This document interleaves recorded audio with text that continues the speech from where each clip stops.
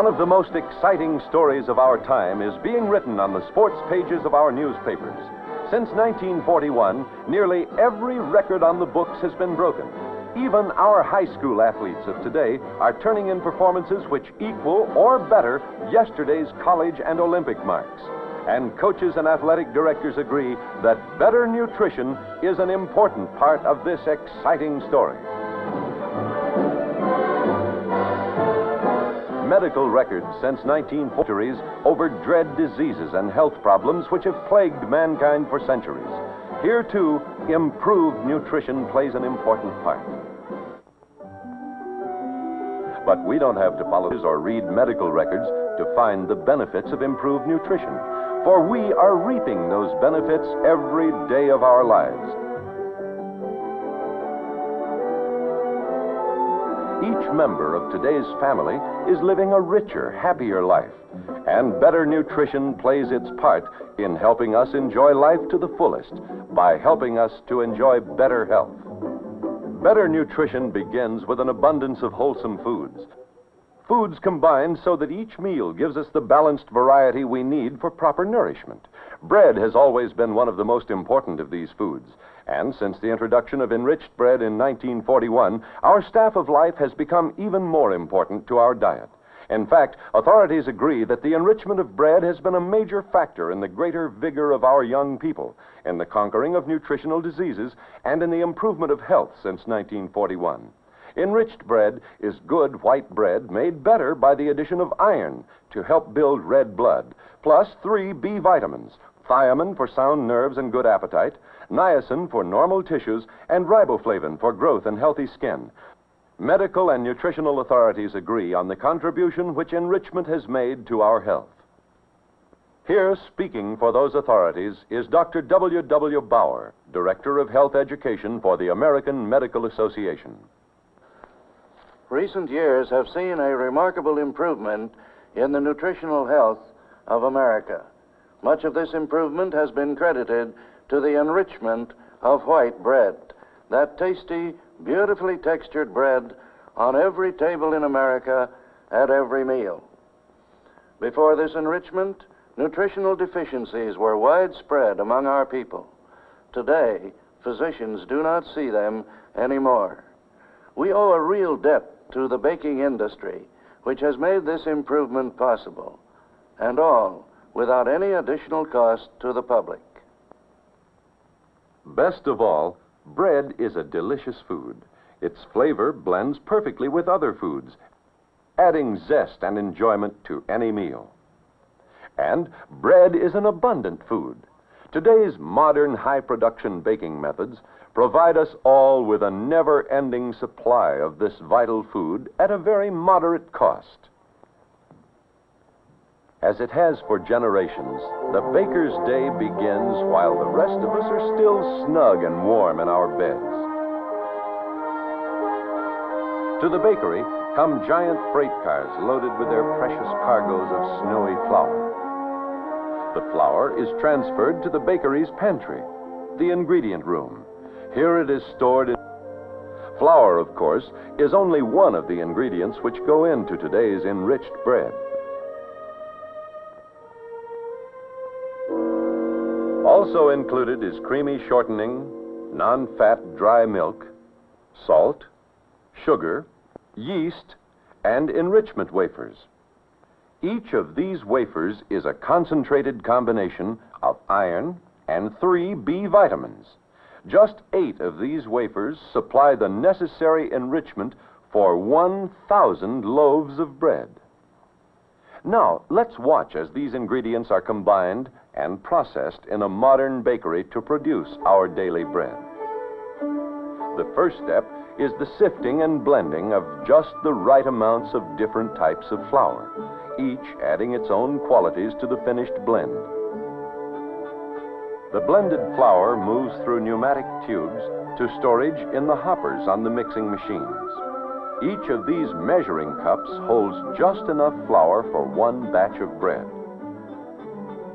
For this first mix, the flour is combined with filtered water, yeast, and a solution of dissolved enrichment wafers.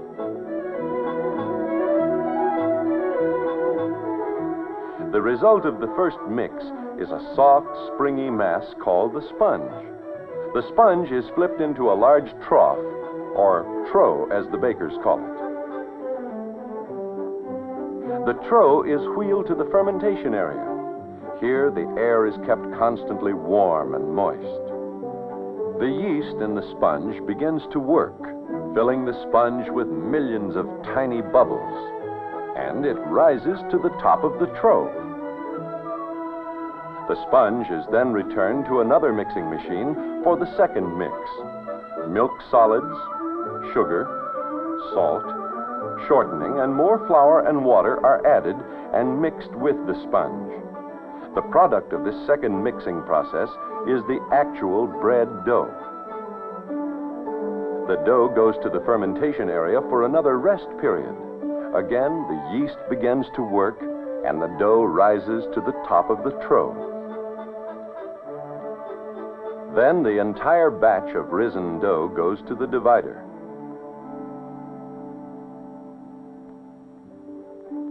The divider accurately separates the dough into equal portions. Each of these pieces will eventually become a loaf of bread.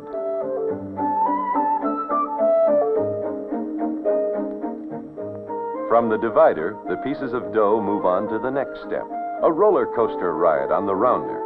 This interesting machine rolls the dough into identical balls.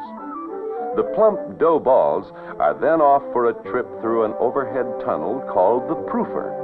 Inside the proofer, the dough rises again in the warm, moist air. The dough emerges from the proofer and passes through the molder. The molder flattens the dough balls into pancake shape, breaking up any large bubbles to assure a smooth, even texture in the finished loaf. Then, the final shaping process as the dough pancakes are rolled into cylinders, dropped into pans,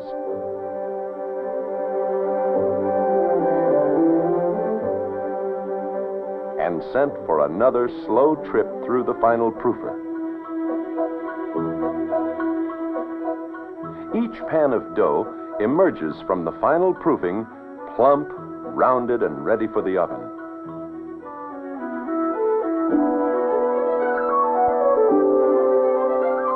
Like our ovens at home, the baker's oven is controlled by thermostats to maintain an even baking temperature. However, the baker's oven is called a traveling oven. The pans of dough move through it, baking as they go.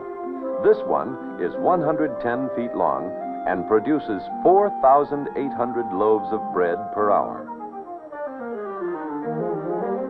At the end of their leisurely journey, the fresh, golden loaves emerge from the oven and are flipped from their pans.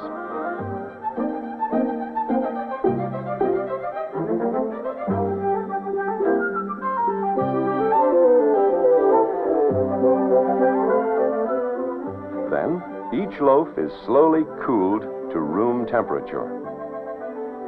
The final step is slicing and wrapping to seal in the oven-fresh goodness and flavor of each loaf.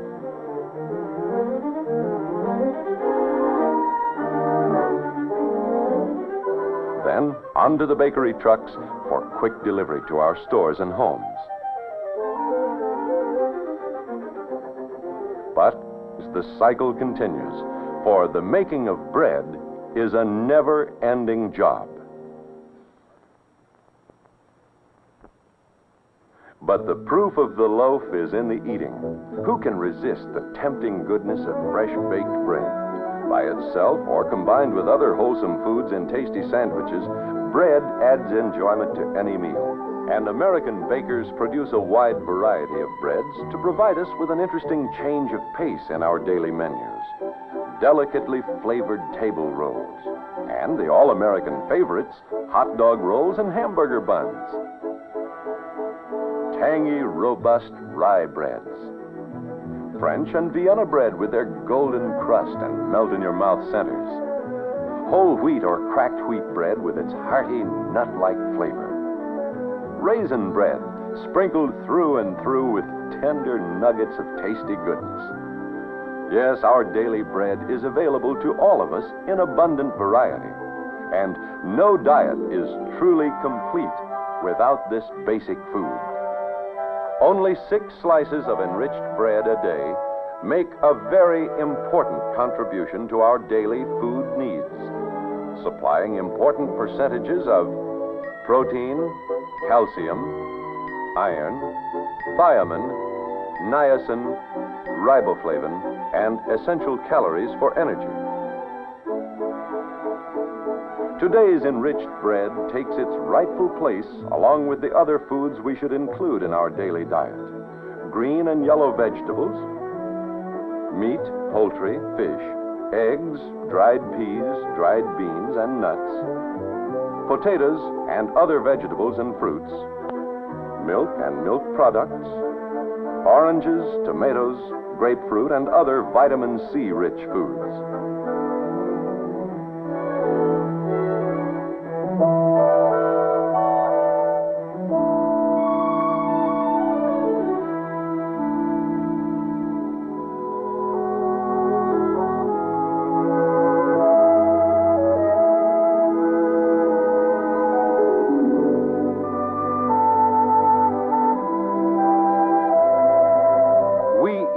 To live by eating a balanced variety of our 6 basic foods, including 6 to 8 bread a day, we are able to play our part in the most exciting story of the time, the story of a fuller, happier, richer life for all of us. Remember, enriched bread enriches health.